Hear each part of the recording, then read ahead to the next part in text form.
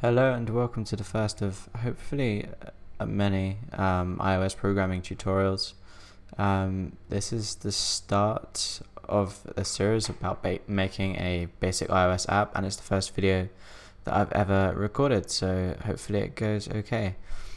In this tutorial we're going to make a very basic Hello World iPhone app, get it running on your Mac without even one line of code. So open Xcode and we should create a new Xcode project.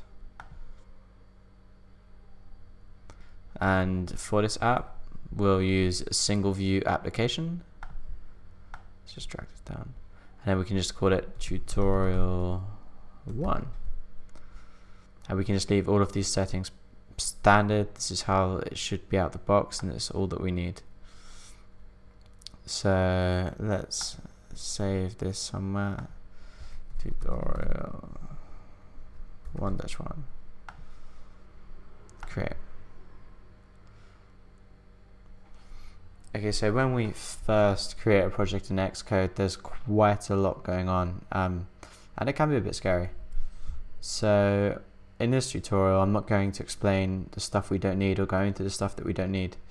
I'm just going to show you how to get a basic app up and running as fast as possible, using basic interface components, as well as making sure that it's laid out correctly for your device.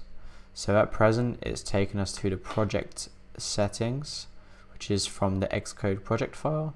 So if we click off that onto here, then click back onto it, this is where we are, which provides basic project settings, and we don't need to edit any of these as of yet. So right now we're just going to jump straight to the main storyboard. Now the main storyboard is basically where stuff gets laid out. You can lay your UI components down on there, you can arrange your screens, and get a good sense of what the app will look like and how the user will interact with the app. So let's start by creating a basic label. You should have this right hand column up. So you've got your components library here where you can search for different UI components. If you don't have that up, make sure you click the right hand button here, and yeah, it should come up. So in this search box we can just filter it for label and just drag that straight onto the view. We'll just drag that straight into, we'll just drag it slightly above the middle actually. Now you can see we've got a label on the screen. So this big square represents a screen that encompasses all devices. So you can see our height and width is any and any. So we're basically designing for all devices from one screen using the iOS or Xcode auto layout system. So what we can do now is we can just edit the name of the label, and we can say Hello World, like that. And I think that should be a capital W. And we can see that it's changed the name of the label, which is awesome. And we can also edit the label another way. We can just double click on the label and we can edit it straight on the view. At the minute it's not automatically aligned to the center, so we can just go back into the inspector here and click the align middle button.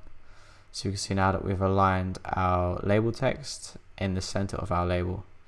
So if we go and run this, and to run on the simulator, just come to the top of the screen. You see iOS simulators here. I always choose iPhone 6 because it's the phone that I own and it fits nicely on my screen. Sometimes I think the 6S Plus is a bit big for working on the screen like this one. I'm on a 15-inch Pro, so it can take up too much space. So let's just select the iPhone 6 and then just click run. You see it's building the tutorial and it succeeded, which is great. Now the simulator should pop up above Xcode and we should be able to see our app running when it eventually learns. And here we go. So we can see this is the iPhone simulator. If we interact with the hardware, if you see we're in a simulator app here, if we press hardware then home, we can interact with the phone, well, the simulator like it's an actual device. Bit of an issue though, because the label is actually just off the screen. If we look at our file, it looks like it's in center, but because we are designing for any device, any height, any width, it's not being told to align the label to the center of the view. So let's really just align this to the center view. So you control click from the label to the view. You can see view in the bottom right, and then you can see we have these options to set something called constraints, and constraints basically tell Xcode how things should be laid out. So we've created a constraint from the label to the view, and now we can let's just click center horizontally and center vertically, holding shift, so we can select multiple constraints at once. Oh man, and what's happened here, so it's all gone orange. So when you see this little box here, it means that's where the label should be, but the label isn't there. So Xcode's saying that your frame is in the wrong place. The frame for the label is in the wrong place. So let's go and fix that. Let's click down here, and then let's click update frames. Okay, now, so that's moved it to center and everything's blue. When you see the blue lines, that means all is well, all is good. Xcode has enough information to correctly lay out the interface component across all devices. When you see it orange, that means either it's like not got enough information, it could be ambiguous, or the frame is in the wrong place. If you see red, it's definitely missing data or something that's definitely wrong for the constraints. But that's enough about auto layout for this tutorial. So let's just try and run this again, and hopefully we should see it be aligned to the center of our phone. So another shortcut to building is to press Command R. That's the shortcut to run and build. And there we go. It's aligned into the center of the iPhone simulator, which is good. So in the next tutorials, we'll continue to build upon this app. We'll make it interactive. We'll make it into a proper app. We'll go into more detail about certain features of Xcode, and we'll start programming in Swift. I hope you enjoyed the video.